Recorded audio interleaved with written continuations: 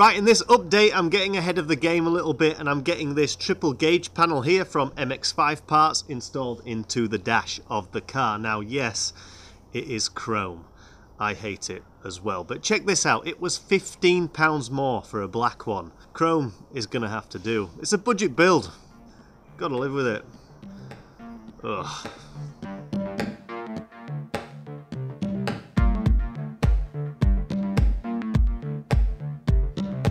Okay, so as I plan to supercharge this car, I'm going to need some gauges, and the essential ones being an AFR gauge, which I've already got, the AEM Series X, and I'm also going to need a boost gauge, which I haven't currently got, but I will be getting. I guess these two would be the bare minimum I could get away with, but as I've got space for another one, I'm probably going to fit an oil pressure gauge as well. And as long as these gauges are 52mm, they'll all fit nicely into this panel. Now that's fine, but where am I going to fit this panel? Because right now there's no room for it in the dash. So here's the plan. I'm going to remove the big old double DIN 6 CD changer and I'm going to replace it with a single DIN stereo unit, which I actually have spare. It's the one I removed from the truck last year to fit a Bluetooth hands-free one for work. So that's kicking about. It's nothing fancy, but it's there, it's free, I may as well put it to good use. And then once I've used that single DIN stereo, that should give me enough space to get the gauge panel mounted and then eventually get the gauges installed as well. Okay, so first job obviously is to remove this beast of a stereo unit here, and it is a bit of a pain in the backside. And how do I know this? Well, because I've already done it once, and that was basically to check what kind of wires were back there to see if I needed to buy an adapter harness, which I did. This one right here, and the attentive of you may also notice that this piece of trim is missing here, and that's basically because I almost broke it the first time I removed it, and knowing that I'd be doing this job all over again, I just chose not to reinstall it. Now some people do manage to get this stereo out without having to remove this piece of trim here. I tried and tried to do it that way and it just was not having it. So as you'll see, this process is slightly longer as it involves removing the entire center console here, but that was the only way I could get this stereo out, and as you'll see, it's not actually that difficult. So let's get to it. Right, so the center console is held in place by 5 screws. There's 2 in this rear cubby box here. They're at the bottom there, they're easy to get to. There's 2 at the front of the center console here and here. There's a couple of covers you need to pop off to unscrew those, but they're easy to get to. The 5th and final one is not so easy because it's hidden underneath these electric window switches, so they need to be prized up and out of the center console so you can get access to that one. Then finally you can unscrew the gear knob and this whole center console should lift out of place.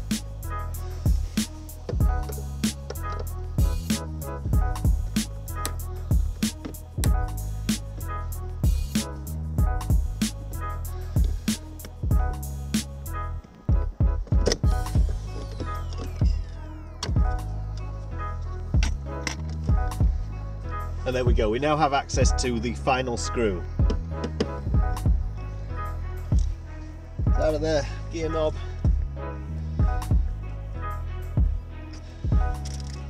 Magic tree, optional extra. And to lift the center console out, it needs sliding up and forwards, making sure that it clears the release levers for the boot and the filler cap.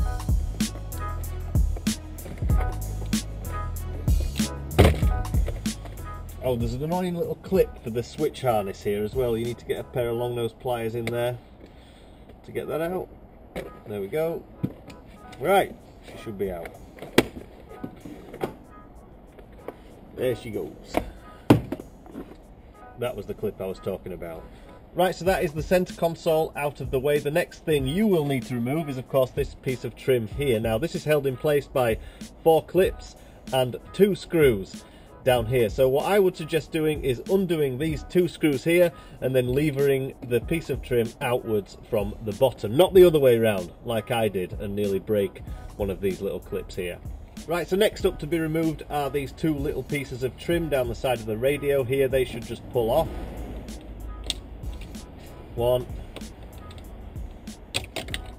2, like that. Now, the advantage of removing this piece of trim around the radio, I found, was that it enables you to get a screwdriver behind the lip of the stereo here and get some leverage behind it, and that, coupled with the step I'm about to show you, should get this radio out of the dash.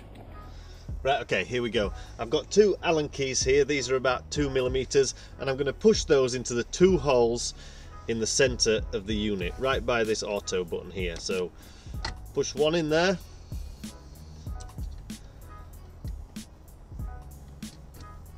like that. Now the trick here is to simultaneously push away from the stereo with these two Allen keys, so in that direction, and at the same time use your screwdriver to lever the stereo out of the dash.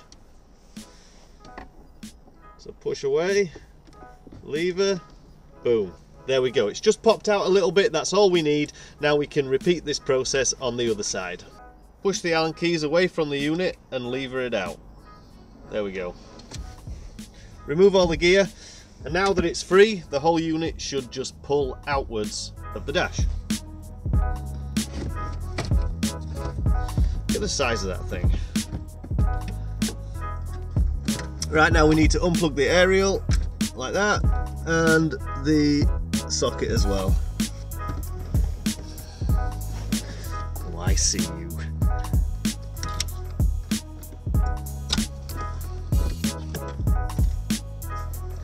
And she's out. Now with this massive gaping hole I've got left in the dash, I have plenty of room to install my new stereo and the gauge panel. Now I couldn't decide which way round I wanted them, whether I wanted the radio on the bottom or the panel on the bottom. I think what I've settled on is stereo in the middle above the heater controls, and then the gauge panel on top of that. So first up, I need to get the stereo in, and as I mentioned, I had to buy a harness adapter for that. So this needs to go in first. Hopefully it fits, because it is cheap eBay stuff. Well, it's plugged in.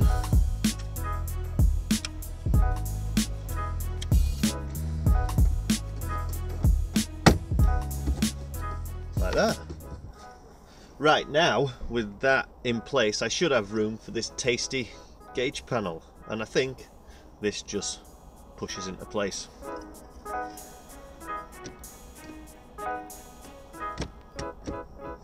Right, so apart from the chrome, I'm pretty happy with that. It looks pretty tidy, and I'm sorry to disappoint you at this point, I'm not going to be fitting any gauges. This was just in preparation to make space for the gauges when it comes round to fitting them. So there you go, gauge panels installed. Now I guess I've just got to put everything back together, which shouldn't take me too long. So first up to install is this piece of trim. Don't forget the plugs for the lights and the cigarette lighter.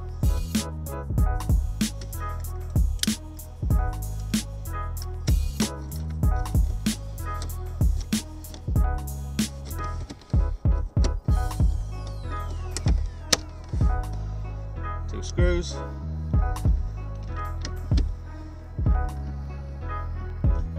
Great, so next up will be the center console.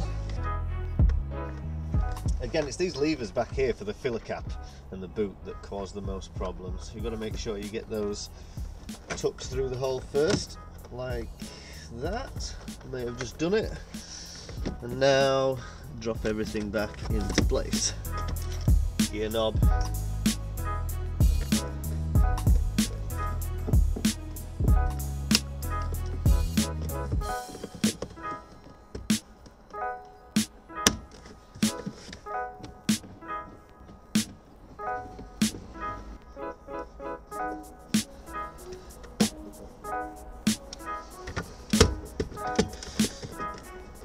Right, that's all secured back down there now.